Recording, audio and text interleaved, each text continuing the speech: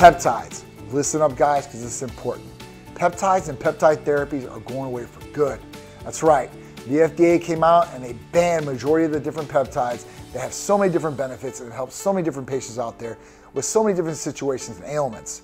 So, if you guys are looking to get on your peptide therapy or want to continue your peptide therapy, they are still available for a limited time through Titan Medical Center and our pharmacies that we use. So please call or text us at 727-389-3220. You can get up to a 6-month supply of the peptides that you're utilizing. So if you guys are utilizing peptides or thought about utilizing peptides, now is your time. Do not delay. Like I said, we don't know how long these peptides are going to be around, but the ban is going into effect, so you guys know. If you don't believe me, go ahead and Google it for yourself and you'll read it right there. So we also have a petition that you guys can sign for peptide therapies to stick around.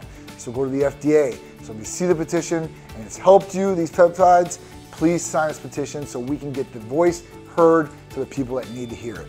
All right, guys, I appreciate you guys, and peptides have helped me. I know they helped so many of you, so make sure that peptide therapy don't go away. And if it does go away, make sure you have enough to at least help yourself out for a little bit of time.